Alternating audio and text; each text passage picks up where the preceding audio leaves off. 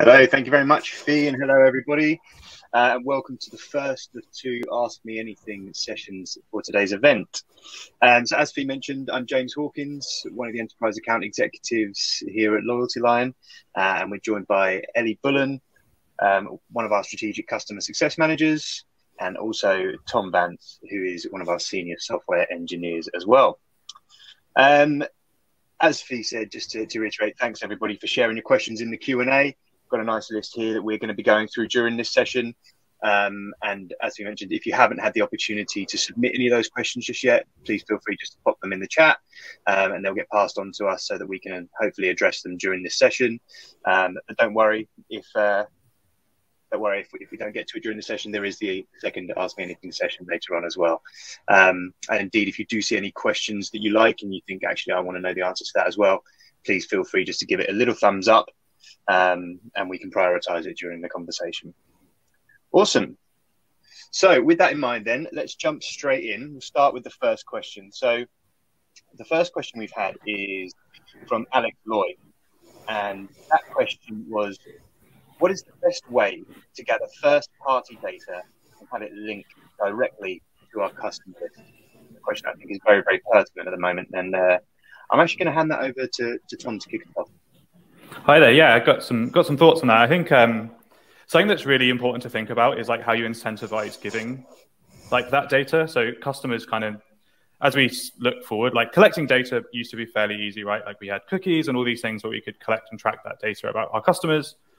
As we look forward, like that's not as simple. Various changes recently have made it more and more complex to track that data. So we kind of need to collect it directly from the customers, and they need to be willing to give it up. So there kind of has to be this like two-way relationship, and like I'm willing to give you that data, but I kind of want to get it back. Like I need to get something back out of that. So you could look at giving points for completing surveys, leaving reviews, that kind of thing is collecting first-party data, but also on the flip side, giving back to the customer. And also personalization comes in a lot. Like if you can reward the customer for giving those points by showing different areas of the site, making that site more bespoke to them, it feels like you're kind of building up that two-way relationship. And alongside that, like the trust goes a long way. So thinking about how you sort of look after that data and your data governance policy as you collect first-party data becomes very important. As soon as you break that trust and lose some of that data or it leaks out, then you're going to very quickly lose that. Less customers are going to give you and be willing to give you that data. So yeah, I think good ways to collect it: surveys, reviews, incentivization, but then linking that to your general and overall like personalization strategy so that customers feel like they're giving it and getting stuff in return. Absolutely. And I think that's something that we're seeing more and more of at the moment, is that people are willing to share those data points with you if they feel like, to your point, Tom, that you are a trusted source, that you are a company that they feel very much aligned with. Fantastic. Well, thank you very much for that, Tom. Awesome. So the next question that we have on the list has been asked by Jason during one of the breakout sessions. Jason asks, I would love to leverage user-generated content more and have several avenues to request it. The biggest issue has been the quality of the user-generated content we've received in the past. Do you have any tips for those of us outside of the beauty or apparel industries to get higher quality user-generated content? Ellie, do you have any thoughts on this one? Yeah, I think this is a really interesting one. I think for a lot of our merchants, getting user-generated content is something that they have a big focus on. And as you said, it would be interesting to know sort of what business you guys are in, because I think, as you said, in terms of like apparel and the makeup industry and things like that, it's a lot more inclined to actually giving that user-generated content on social media and things. So I'd be interested to know exactly what business you're in. But I think in terms of actually getting that that content and getting it at a much higher standard, I think you can really leverage loyalty to do that. And there's a few ways that you can do it. But one of the key ways is actually leveraging your higher tiered customers. So those that are most engaged already in your brand, and those that are spending more with you guys, and they really sort of come and shop with you guys time and time again. reach out to them and try and get them to give you that user generated content. And as Tom was saying in that previous question, make sure that you're giving them back something in return. And the way that you can do that is through your loyalty program. So things like giving points for that content and really focusing on that specific group of customers with your tiers. The other thing that you can look to do with this is reviews as well. Some of our review integrations allow you to have sort of images that you post, as well as sort of the text content as well, and just having more of an option to sort of regulate that and ensure that you're getting really good quality user generated content through that by giving points back for leaving them reviews with that content is a great way to do it. So yeah, I think two things there. Make sure that you're looking at your higher tiered customers if you do have a tiered program, and really leverage that in terms of your loyalty program, and ensure that you're giving back through reviews and things like that as well. Make sure that you're giving them points back in order for the content that you're receiving to be better, and also communicating that as well, right, with your customers. So if you are wanting really great quality UGC, if you're doing it through reviews or doing it more specific with targeted groups, make it more conversational and communicate that to customers when you're doing it as well. Perfect. Thank you very much for that, Ellie. Really good overview there. Awesome. So moving on to the next question then. This is a question that was asked by Joseph during, again, one of the breakout sessions. And that question is, how do you see that in-store customer outreach and online customer experience can integrate to maximize customer connection and improve loyalty? Yeah, it's an interesting question. I can speak on this one first if you like. I think there's a lot of things you can do, again, with loyalty to really ensure that you're pushing both in-store and online purchases, and ensuring that you have sort of a combined strategy when it comes to the two of them. So if you do work with sort of a POS partner, ensuring that you are giving points for purchasing in store as well as online. And when your customers are shopping in store, ensure that the loyalty program is being promoted effectively in store. So making sure that your store assistants are very aware of the program and how it works and how they make sure that customers can give points or redeem rewards in store. What's also worked really successfully as well is having things like QR codes to your loyalty page in store, so that customers can actually interact with that whilst they are completing their sort of in-store experience, and then that links the two together right there and then when they're shopping. And I think as well as that, make sure that you've then got online pushing them customers in store as well, so you can do more, again, sort of like experience-based rewards. Again, if you wanted to do it sort of tier-led for your higher tiered customers, give them opportunities to do things in store, and push them back that way as well. So both sort of shopping experience, whether customers do tend to come in store or online, your loyalty program is being pushed effectively through sort of both of them channels. But yeah, Tom, I don't know if you had anything to add to that. Yeah, I guess I'd echo essentially what you were saying around like some good ways of like pushing customers who should mainly shop online, like in store. You can do things around like, so we have our collection bonus rule. For example, if there's products that you specifically only sell in store, you can use that to offer bonus points for potentially purchasing those products. Some other things just in the general around like personalization. Location data is really valuable. If you know that customers are sort of in the London area or near one of your particular stores, for example, you can potentially incentivize and personalize their shopping experience around those stores. So you, for example, you could display online, like, hey, in store, we have these discounts or this sale ongoing at the moment, like making sure that customers are aware of what's actually going on in store and incentivizing them to come in and actually do that, and vice versa online, right? Like make sure that those things are two-way. So people who maybe shop only in store, incentivize them to come online with sign up points, for example, things like that. Introductory offers, I guess, are a good way. Yeah, I don't know if you had any thoughts at all, James, or anything you wanted to add on top of those, but.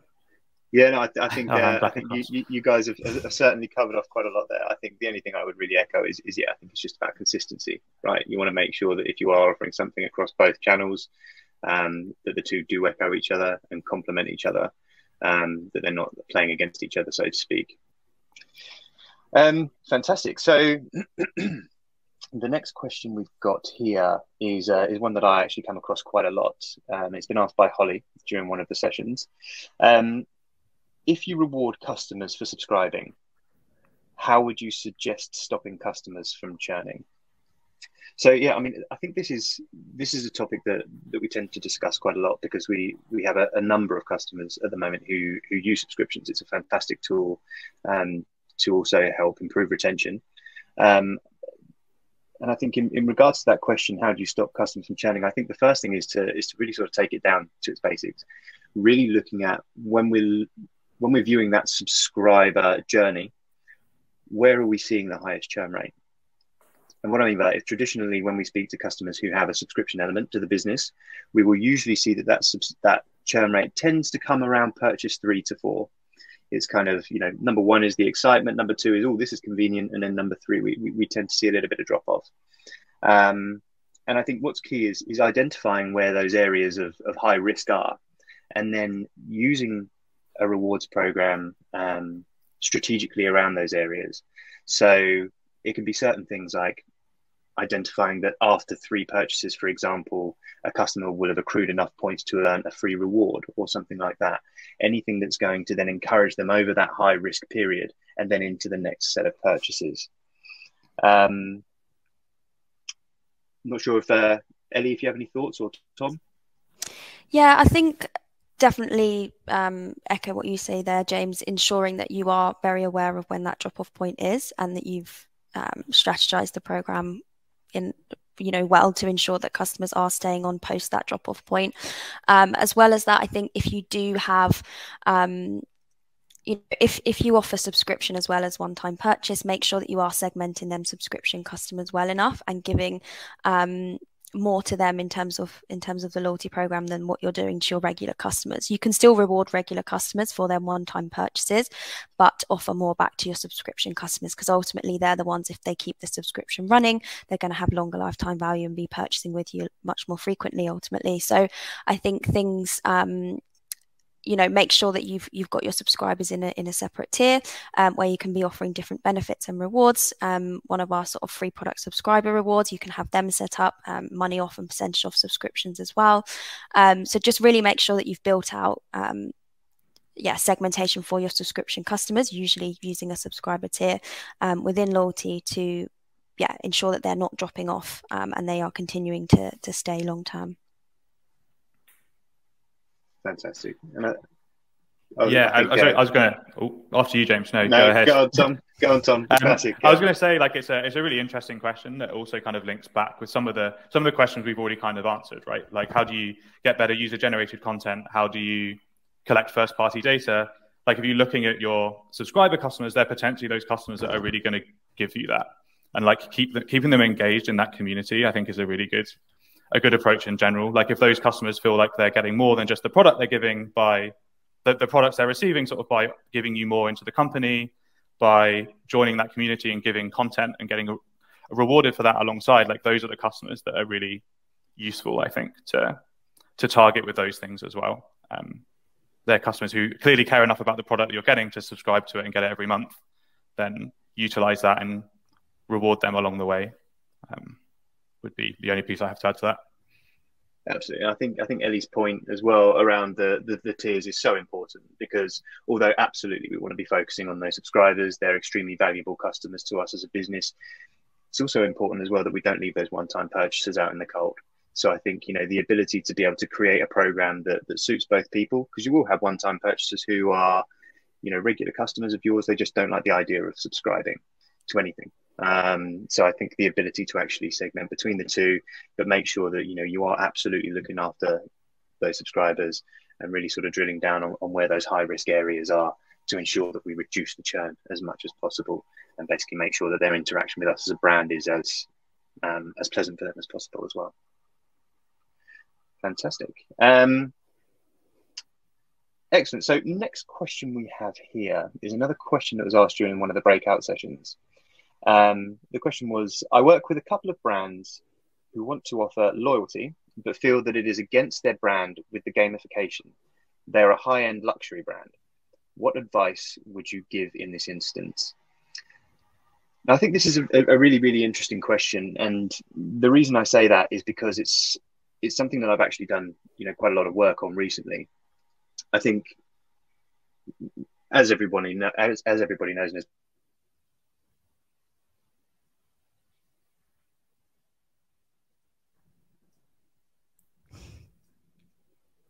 fun technical difficulties as normal.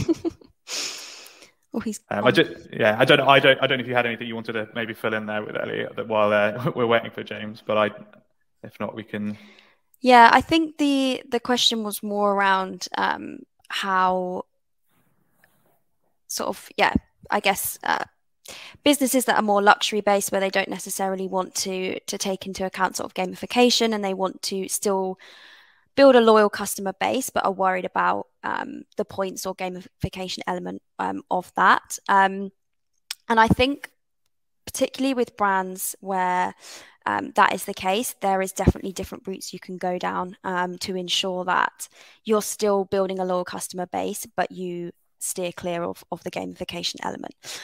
So if you aren't necessarily wanting to do sort of points or have rewards where you're heavily discounting, which is obviously given sort of the luxury industry is something that is very prominent there. They don't want to be heavily discounting things like that. A lot of the times what we recommend doing is having more of just like a tiered based program where you're still setting up sort of spend goals for individual customers. But you don't instead of having sort of monetary discounts, what you do instead is more experience-based rewards in that area. So things like allowing customers to, I guess links to what we did before, like come into store and have more of a personalized shopping experience, or do like a champagne reception. I think one of my merchants at the minute, for certain tiers, they allow you to come into store and get a free glass of champagne or something like that while shopping. So anything that sort of ties to the luxury element that you want to give back to make it feel like you're building a loyal community, you can do it through a tier-based program, but you take away the points element and instead you swap that out for these experiences. So instead of the rewards, it's as I said, it's more experience-led. Which allows you to still build on that community element and have a lot of customers coming back and continuing to shop with you because of the different approach that you take to loyalty there. But yeah, James, you obviously dropped off, so I wasn't sure what you were gonna say on that one. Yeah, apologies for that. It's the classic, isn't it? Online. I've come to the office for a stable internet connection. So yeah, I think the sort of pieces that I picked up from what you were saying there, Ellie, absolutely. And what I was saying is that we have seen this seismic shift in e-commerce, and I think with the issues that everybody is seeing in acquisition, there is this big focus on retention, right? This is the reason we're all here today, and so much so that we are seeing actually a number of the luxury houses actually turning and looking at retention and looking at how can this be applied to the luxury market.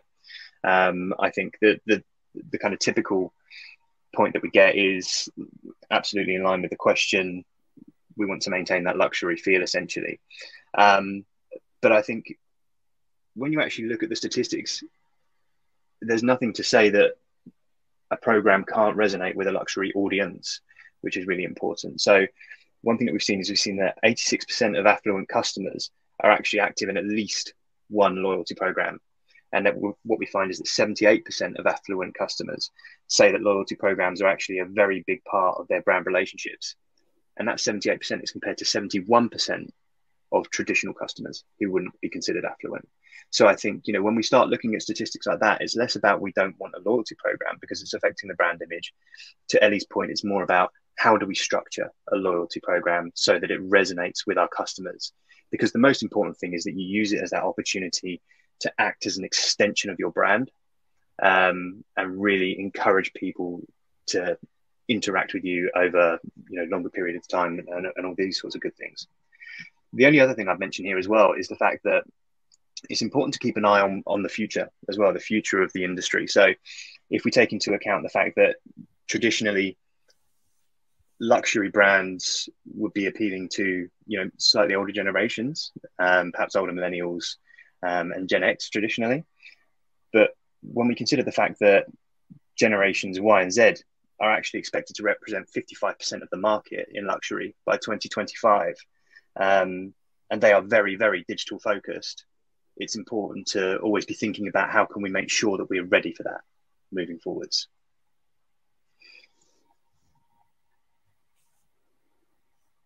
Awesome. Cool. So the next question we have here was asked by Hillary during one of the breakout sessions. Do you have examples of great loyalty programs that don't leverage a point system? And I suppose this follows on a little bit from the last question, actually. So, Ellie, any thoughts on this? Yeah, I think. Sorry, would you mind just repeating the question just so I can get my answer? Yeah, of course, of course. Just want to make sure. Yeah, so the question was, do you have examples of great loyalty programs that don't leverage a points system? Yes. I think this kind of ties into the last the last answer, really, in the sense that we do have merchants that don't necessarily want to use points, and understand me, there are reasons for that, because I think a lot of the times merchants think that points are, you know, associated with sort of gamification and things like that. But generally, my sort of question back to this would be, you know, what industry are you in? What sort of business are you in, and why don't you want to use points? Because there is a much sort of more sophisticated way in which you can push a points loyalty program, and there's a lot more you can do when you make it points based. As I said before, if you're doing it as just a tiered based program where you're looking at moving your customers through different tiers and having experiences as a result of that, fine, you can definitely do that, and it can work successfully if you wanted to. But alongside that, you can still have the points functionality. And I think the points functionality with a loyalty program allows you to push loyalty throughout many different areas of the site. So you can have points that you're earning for products within the product pages. You can have the points that you'll get when purchasing the cart. So you can push loyalty, you know, through the whole purchasing journey with the customer. You can have the point slider within the checkout. If you're only doing tiers and have these experiences, there's a lot less sort of ways to engage customers if you're doing it that way. And I think as well as that, you also have the opportunity to really optimize your marketing when it comes to your emails and SMS strategy if you have a points-based programs, by way of things like points reminders, letting customers know when they're nearing you know, being able to redeem rewards, and you know, you have a much greater program if you combine the points and experience / benefits element into it. And I think that's one of the things that I would question as to, you know, why are you against the points? And is there sort of a way that we can work around it to make sure that customers are really open to having that points-based program, and that you can do that alongside sort of just having tier experiences as well as the points, if that makes sense. But yeah, I don't know, James or Tom, if you had anything to add to that. Yeah, I think you're absolutely right, and I think it all kind of boils down into the strategy, really, right? It's what's the strategy? What are you looking to drive from your retention program? And also just being aware of the industry you're in, the customers you have, all of these different sorts of things. So I completely understand the question. I think, you know, to sort of echo Ellie's point, I think if you allow customers to have a points-based system, whatever that looks like, it does give you further breadth within the program in terms of the things you can offer and the way that people can interact. It also gives you the ability to create, to actually incentivize people a little bit better in terms of the ways that they're progressing and moving. But also, I think, again, to Ellie's point, it's about how you present it to people. You know, just thinking of a customer off the top of my head, Edgar and Cooper, who we work with, they have a points-based system. However, instead of using the term points, for example, as a dog and cat food company, they use the term belly rubs. You know, so it's again thinking very hard about, you know, who your customers are and how you can actually present the program in a way that's really actually going to resonate with them, and kind of putting that first, essentially. And Tom, anything from you on that? Yeah, I think just generally, I'd agree with everything you've said there. Like as you mentioned, like having those points as an underlying mechanic gives you another lever that you can pull. You can do one-off like bonus points for attending particular events, and all those things can, yeah, link through and just gives you more opportunities to help people progress. So yeah, I essentially echo everything you guys have said. Excellent. So moving on then to another couple of questions. And James, I'm just conscious there's a question in the chat. I don't want to miss that before we move on to the others. Yeah, so thank you, Jason, for your question. So the question is, have you come across any examples of brands who work on a loyalty community in social mediums like Discord or Reddit? And do platforms like Loyalty Line do anything in those spaces? So I can speak a little bit on this one. I don't have any examples of brands directly that we work with, but speaking on like the product that Loyalty Line offers, like we offer the ability to create like custom rules and custom rewards. So as long as like the behind the scenes, like you're able to help manage those things, we can essentially reward points for many different things. So that could be subscribing or joining the Discord channel. That could be being involved in the community, potentially being a moderator on the subreddits. Like those different things are data points that you're able to push to Loyalty Line via custom rules. So you could have a rule that awards 100 points when you join the Discord channel, and when you do that, as long as you have a way of telling and informing Loyalty Line about that event happening, then you can absolutely reward points for that.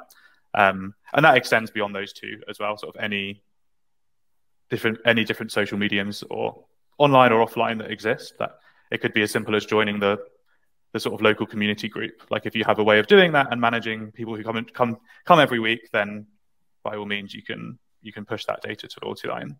I don't know if Ellie or James have examples of merchants that may be using some of those rules to do similar things. I think people have done stuff with TikTok and stuff potentially as well, maybe. Yeah, I think with anything like this, if you're looking at other channels that you're potentially utilizing it in any sort of way, it's how you can bring that into your loyalty program that you house sort of on your site. And yeah, as Tom said, our custom rule functionality does allow you to direct traffic there and sort of include that within your loyalty program. But I'd also say just on the community element, whilst you can sort of, if you've got Discord or Reddit that's you've got a big focus on and you're wanting to push customers there, don't forget about building community within your actual loyalty program itself, rather than having different custom rules and having a community elsewhere. So although you can sort of tie that into your loyalty program, I think building out a community within the loyalty program that is on site it is important as well.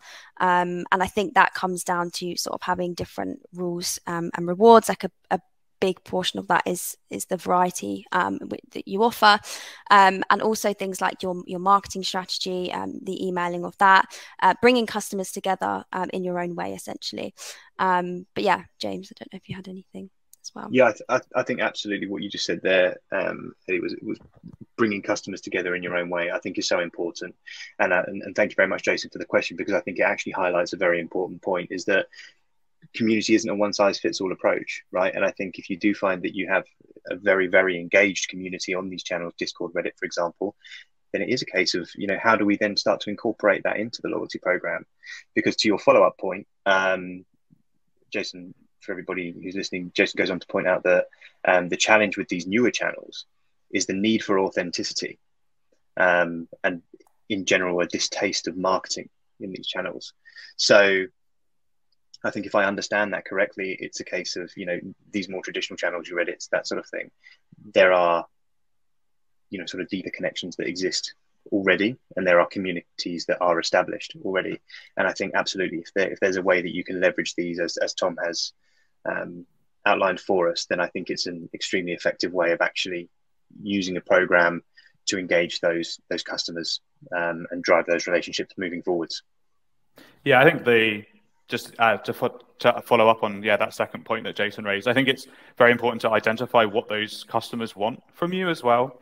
Like a lot of that marketing distrust and stuff comes from, at least from my perspective, a lot of the sort of more like traditional marketing avenues, and picking rewards and things like that maybe resonate with members of those communities better. They're more likely to be potentially more digital-based rewards, things that are sort of more up and coming. I'm not going to say the word NFT on this call, but like those kind of things do exist, and I have opinions. Like I'm sure everyone's got opinions on what those things look like moving forward, but I think they're hard to miss, right? There's going to be some form of digital rewards that potentially resonate better with that community, and things like that. So identifying what those people actually want and how you can engage with them without, yeah, I did say it. It's hard to ignore. Shopify have a beta out for this stuff, so it's happening whether we want it to happen or not. So I think it's interesting to engage with those communities and understand what they want. I think is my overarching point there. Absolutely, and thank you very much, Jason. A really, really good question. Okay, so we've got about 5 minutes left, so I think we've potentially got time just for one last question. So the last question that I want to sort of bring up is a question that was asked a little bit earlier. How can brands continue to remain human in an ever-evolving political landscape? Something that I actually think is extremely pertinent at the moment. Ellie, any thoughts on this from yourself? Yeah, I think it's a very important one. And I think having a loyalty program is a very great way to do it. With the loyalty program, you know, if you are consistent with that and you can build a really great community throughout, you know, through your loyalty program on site, it is a really great way to ensure that you're building, you know, a customer base that wants to return to your store, are spending a lot with you guys. They're not churning. They essentially build that connection with you guys, and they have that relationship with you. And I think driving that through loyalty is a really great way to do it, essentially.